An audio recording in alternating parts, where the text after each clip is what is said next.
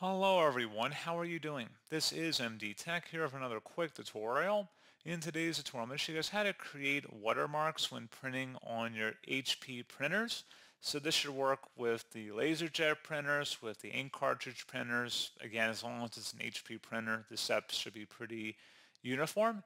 And without further ado, let's go ahead and jump right into it. And we're going to start off by opening up the search menu. Type in Control Panel. Best match should come back with Control Panel. Go ahead and open that up. Set your view by in the top right to Category View, and then select Hardware and Sound. Underneath Devices and Printers, select where it says Advanced Printer Setup.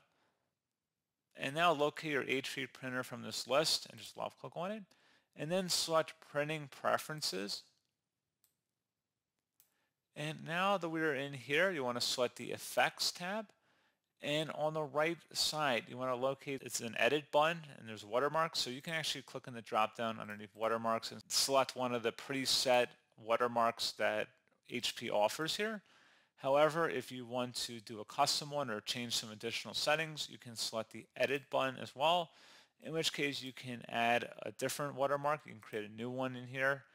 You can say whatever you want for the message in here. And you can see a little preview will appear over here on the right. You can adjust the angle of the measurement if you want a diagonal, horizontal, or a specific angle percentage. You can adjust the color of it as well as the font style, the shading, the size, and the style of that font as well.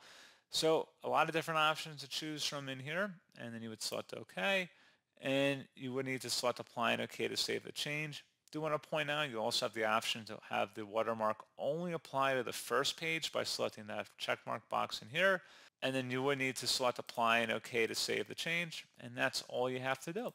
So pretty straightforward process, guys. I do hope I was able to help you out, and I do look forward to catching you all in the next tutorial. Goodbye.